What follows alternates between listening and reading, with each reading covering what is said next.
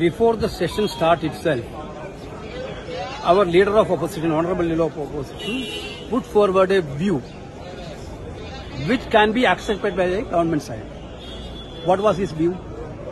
Today, most important issue is the NEET examination irregularities issue. Thousands of students are in anxiety. Their parents are in anxiety. We need to find out a solution permanent solution for all these examinations.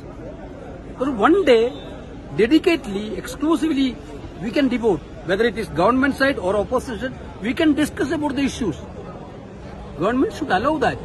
That is why we moved an adjournment motion. That government is not ready. Government is not ready.